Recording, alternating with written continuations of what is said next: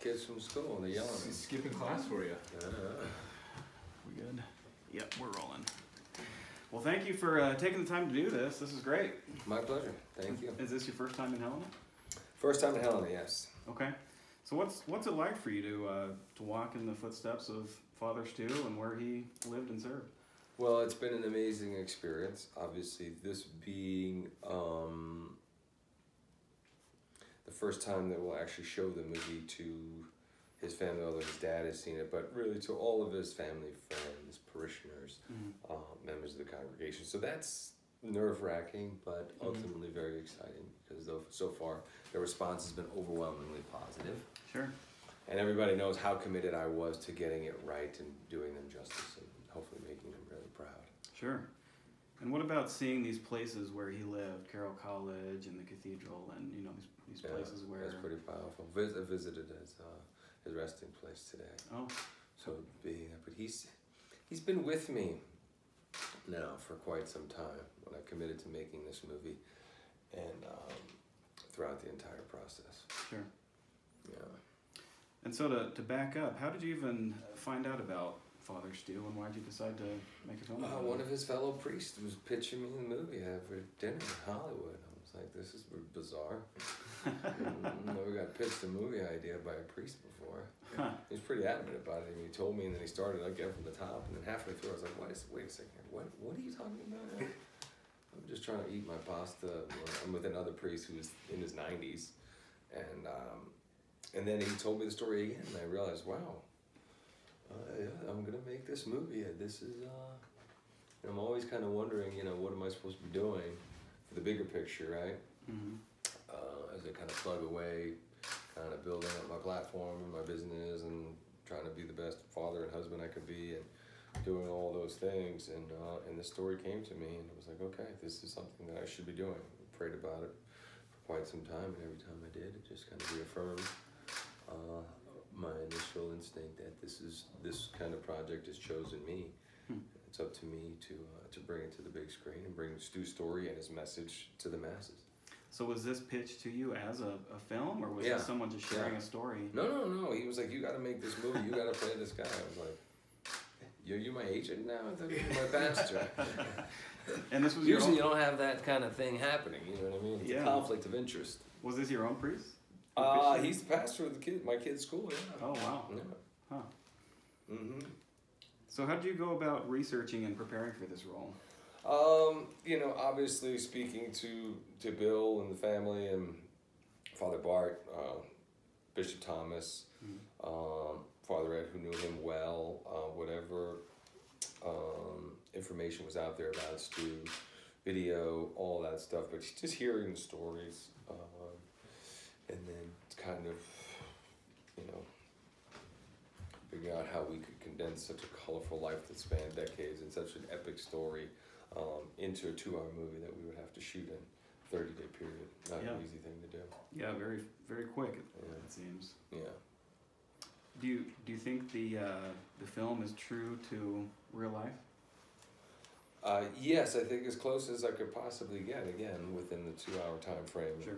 Taking all things considered, yes. I mean, did we have to take certain liberties? Of course, but did we want to capture the essence of Stu and who he was and how many people he touched and how he faced so much adversity and to find his calling and then became really an immovable object who was, solely planted in a foundation of faith that his service was going to have a remarkable impact on so many people in such a short amount of time.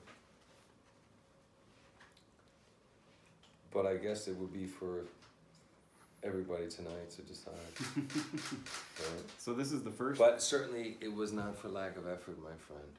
Yeah. That I can promise you. My intentions were of the most pure, and my dedication and commitment to trying to get it right. Oh, everything I possibly could. Sure. And how do you strike that tone to portray someone who had this difficult past and then grew to become this beloved priest? How do you portray that in a way that accurately reflects it? Well, I think just in the most honest way possible. But I think That's why it's funny, it's heartwarming, it's emotional, but ultimately it's very uplifting. Mm-hmm. You know, we could have easily, just with its tone, went in any direction. We could have got a lot heavier with the darker stuff. And we wanted a movie that was accessible to people and something that was going to ultimately bring people in and then challenge them, but ultimately inspire them. And you know, you want people to feel really good about it. And even though Stu dealt with some very difficult things, how we dealt with it is really the important thing that hopefully people find inspiration in. Mm-hmm. Can you share a little about your own faith and how that played into this film? Yeah, I've been, you know, a man of faith for quite some time. You know, I probably like Stu when I got in trouble. I was like, God, please get me out of this. I promise I'll never do it again. But it was then when I started focusing on my faith, good things started happening for me, and then recognizing where that came from, and then directly correlating directly to my faith, I wanted to also express as much gratitude as I did, the need for help. And so I've been constantly trying to grow and be a better person, better father, husband, servant to God, friend, neighbor, you know, all those things. And now with my career and all the films that I've made, if I'm in a position to go and make a story that I feel is really important and can help a lot of people, and you know, that's why I wanted to make the movie. And you say that Father Stu has been with you for some time. Mm-hmm. Do you think that he, has he shown you things about your own life? Do you think that it helped you in that journey? Yeah, and challenging me as well. I mean, it's one of those things where I've got a picture of him here where I sit and spend most of my time. And there's a big picture of him there. So when I'm on a phone call, when I'm, working on something else, or I'm dealing with even, my siblings in our restaurant business, all those things that were kind of, he's been playing a major part in my life since this story came to me. Sure. And what do you want people to take away from it?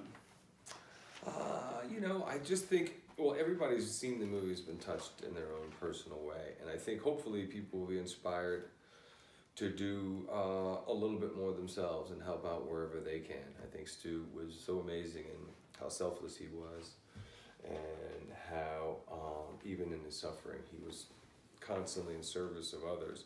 And so if people are in a position to just do a little bit more and be a little bit better. And I think that's an amazing thing, if you can kind of have people feeling like, and embracing that idea of wanting to do more and do better. Mm-hmm. That's a beautiful thing. So tonight is the first big showing, you said, right? Yeah. So how do you feel about that? Are you nervous for people to see it? Are you excited for people to see it? I'm excited for people to see it. It's one of those things where, what is it, Montana? Is it the Treasure State? Yep, Treasure State. Okay, well this is the Big Sky State. This is one of Montana's treasures that they're gonna now have to share with the world. But I think they'll be pleased to share it with the world, because Stu did so many amazing things for so many people, and he will continue to do that all these years later. And so I think that's very. I think that would put a big smile on his face. Okay. Was there anything else you wanted to share with the people of Helena? No, I want to share the movie with them. Good. And I just want them to know that, I hope that they love it as much as I did. And I know that I love Stu as much as they did. I wanted to really honor him and honor that. And, this is my love letter to Stu and to the good Lord. So. Very good. Thank you. Thank you. Appreciate it. Pleasure.